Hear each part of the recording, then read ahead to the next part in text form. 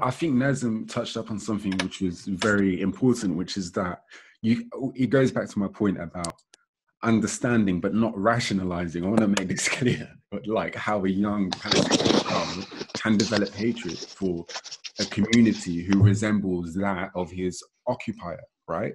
Now, if it is true, we are products of our environment, we're products of our friends, the music we listen to, the games we play, whatever, yeah?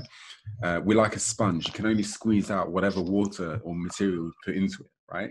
So, so if people in Gaza are blockaded, their telecommunications are cut, they can't travel, they don't have access to trade, and they're sanctioned, and there's this animosity brewing between each other. It's no surprise why there would be, why someone would develop hatred views. Yeah. But what I don't appreciate is when Zionists online then use this as an argument to support Israel. They're using something negative, which Israel is directly responsible for, to then justify Israel's existence. Well, have you seen the Arabs? They're full of hatred.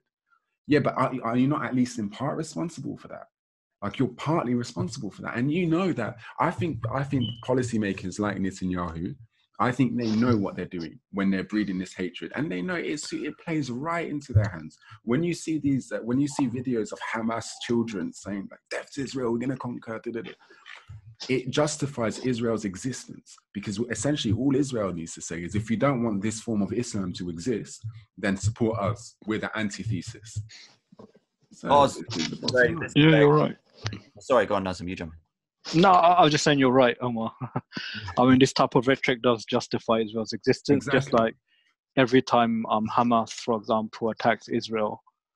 It's nowhere in the same scale or level that Israel when it retaliates, but it still justifies them in the minds of many people. So, yeah, it's a vicious feedback loop. Like when you have people, the right wing nationalists feed off each other like parasites. You know, like the right wing. This is what people don't understand. When you spread that hatred of the other, even if you're kind of more the oppressed part in this case, you know, you justify the narrative of the other. Like the Israelis, Jews have this narrative that they are Zionists, that the land belongs more to them, and even if they wanted to share it with the Arabs don't want to share it with them.